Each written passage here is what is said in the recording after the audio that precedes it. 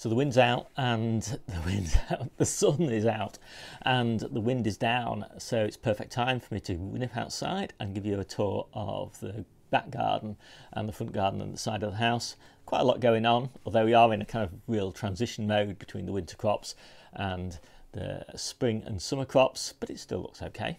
Let's have a look. So I've got lots going on in the conservatory, but this is really about the garden tour. So we'll have a quick zip round here. It's quite a cold day, but I've still got all my seedlings out on my little grow bench. They enjoy it out here a lot more than in the conservatory, just so much brighter sunlight, even though it is a bit of a chilly wind. Most of them are okay. I don't have the tomatoes out at the moment.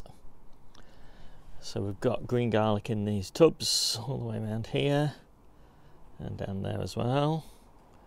As I say, loads of seedlings. First lettuces outside, just under this lightweight fleece. They're coming on quite nicely. Obviously loads of lettuces on the allotment still under cover. This is our main named garlic bed. So 90% of the garlic we grow, we've no idea what variety it is because it's just replanted from year to year. We've kind of lost track of what it is. So this year we just bought named varieties and put them in there, and that will provide our seed stock for next year. So that when people say, what is that garlic? I'll actually be able to tell you. So we've still got these beautiful kales. So obviously they're all going to seed at the moment. We eat all these seed heads, of course. These are really lovely. And still really lovely leaves on these. These are just a green curly kale, Carvalho Nero, Pentland Brig. Not quite sure what this one is. Sympathetic or something like that. And some more green curly kale, some Brussels going to seed, and the colettes. And they've still got really nice colettes on the stems of these, which we're still eating, but we've also got lovely leaves. So these are gorgeous leaves, and these are gorgeous seed heads. So the colettes just keep on giving, and a fantastic harvest. And they will do for a few more weeks yet. And by then, the early kales that we've got on the allotment under cover will be ready. They're looking pretty good at the moment, actually. Just only a few weeks away from harvest. Some more lettuces here under cover. People are always asking me what the Coke cans are. Well, it's pretty clear. In these beds, the Coke cans are there to hold the netting up. But this kind of also trains the birds. And I think when I take the netting off, the birds see the Coke cans and assume there's bird netting or something there. Whatever it is, it seems to deter the birds from coming in and grubbing around in the beds and making a mess of them, and the cats as well. So this is really our main bed down here. This is the new one we put in last year, and we put in this grow frame here, which is for beans and peas, but it's also for sort of nighttime decoration. It looks really lovely at night, all lit up, and it's got spotlights on the top there which illuminate the grass, so we can play ball games and whatever with the grandkids when it's dark. So we'll just shoot along here. It's got a little apple tree there, a few leeks there, some carrots and potatoes there. Most of the potatoes are actually on the allotment in the polytunnel or the mini greenhouse, or they're actually in the conservatory. I think we've got enough potatoes in the ground now to last us well until August, and they're all broken surface. So down here we've got the Coke cans deterring the birds and the cats. We've got Leela salad onions in here, and then at the back here we've got our second succession of peas, and these are a sugar snap variety. Then we've got some cabbages, a few of which are going to seed, but we don't mind. Actually, cabbage seed heads are my favourite, so that seed head is absolutely great. I like that actually more than purple sprouting broccoli. So we've got a few that are going to seed and a few that are hearting up. We find that always happens. I'm not quite sure whether there's any way to prevent it, but it doesn't matter to me one bit, because we like loose leaf cabbage just as much as we like hearted cabbage, and we like seed heads even more. So a little bit of chard there, left over from last year, and some more peas. And again, these are a sugar snap variety. Last few grits of collards, again all going to seed. Everything goes to seed at this time of year, all the brassicas. So there's nothing to kind of worry about when that happens. It's perfectly natural. They're not bolting. Bolting is really when a plant goes to seed prematurely. These are just going to seed at their natural time, and as I say, it's totally to be expected. Don't try and avoid it, embrace it. And in here we've got more garlic. It's looking quite nice. This bed really doesn't get any sun at all in winter, so it's only just springing to life really as it starts to get some sun in spring. And then we've got some more Leela salad onions here, but this bed is interplanted with parsnips at every gap here, and so those should be up in a couple of weeks' time, probably by the time of the next tour. And again, Coke cans serving as a deterrent. So I really like interplanting alliums and parsnips, mainly because of the timing. You know, these salad onions will be out of the ground in sort of May, early June time, and that gives the parsnips free rein in this bed for all of that time.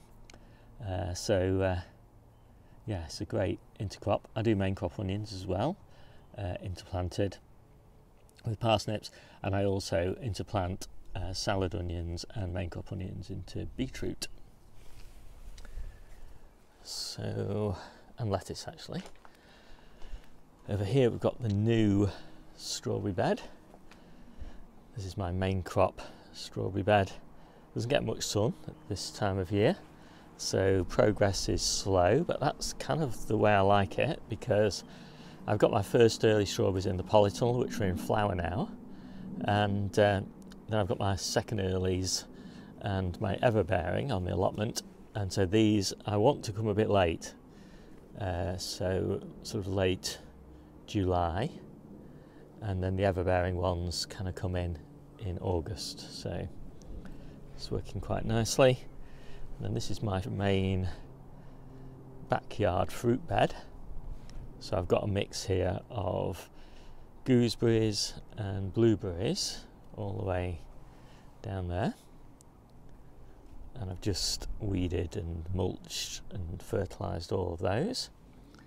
And these are field beans at the moment, pumping nutrients into the ground, and these beds will all be cleared and replaced by a whole range of different brassicas, mainly red cabbages and cauliflowers and calabrese, for harvest in autumn really.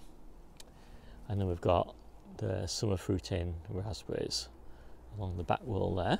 About 10 trees in this little garden, and this is one of the cherry trees. I'm a massive fan of cherries, so we used to have an apple tree here, but it blew down in the wind, so a couple of years ago we put this cherry tree in. It's doing quite nicely. Got my mini greenhouse, it's just full of leeks at the moment. That's my fleece that I'm using to protect the potatoes, because we're getting quite a hard frost at night at the moment. And I think that is pretty much everything that's going on in the back garden. So I actually grew up with an orchard with about 50 trees in it. We had a really long garden. It was just a modest little semi-detached house. We had this massive garden for some strange reason that I never properly understood. And so we had 50 trees, plum trees, apple trees, pear trees, etc. No cherry trees, unfortunately. And it also had loads of gooseberry bushes, and my favourite gooseberry bush I dug up when I left home and brought it with me. It's in the front garden at the moment. I just took cuttings from it. So these cuttings are from a bush that is well over 60 years old, probably more like 70 years old. and it's amazing. It's an amazing variety. And I just potted one up for my mum, who will be very pleased because that was her childhood garden. On a drive with all trees and potatoes. So we've got apple, apple, apple, cherry, cherry, cherry, cherry, pear, cherry.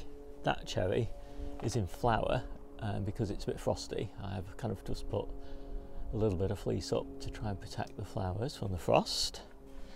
This is where we do all of our potatoes, or where we're doing them all. This year we did about a third of them here last year, and it worked out really well. We found that potatoes benefit from a bit of shade, and so this area still gets a decent amount of sun, but it doesn't get sun all day long. And the potatoes here really thrived. We've still got a few left here, just enough to see us through until sort of the middle to the end of April, when our new season potatoes will be ready. And there's all the compost for the potatoes. So I mainly use the spent potato compost for my early potatoes and for mulching the beds, and then I put fresh potatoes in for my main crops. So this year, from about here, we will have potatoes all the way down the drive, probably about 20 containers full. And the benefit of that is rainwater coming down here, which will go into a dip tank here, which makes watering the potatoes and the trees with rainwater really easy. And then the front garden is looking a little bit bare, but still looking quite nice. Got loads of flowers out in here. We've got some overwintered onions there. Those are tough ball. We will have, we've got some colettes there at the back. We've got another apple tree there and some chard, and then pretty much everything else is just bare beds waiting for new season crops to go in. So I'm really excited to get this planted and looking lovely again, but it doesn't look too bad at the moment. So hope you like this quick video. My name's Steve, this is the Seaside Kitchen Garden and Allotment channel, and I'll see you soon.